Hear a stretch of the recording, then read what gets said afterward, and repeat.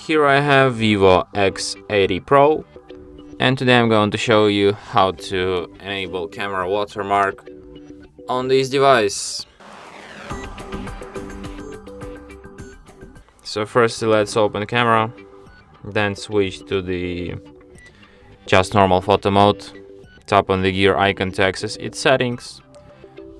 Like, you can enable watermark right here. So you can enable model watermark, time watermark, or custom watermark, and stuff like that. So yeah,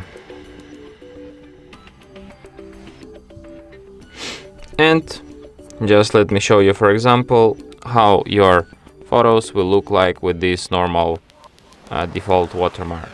So here you have like your model name and timestamp. And that's it. Thanks for watching.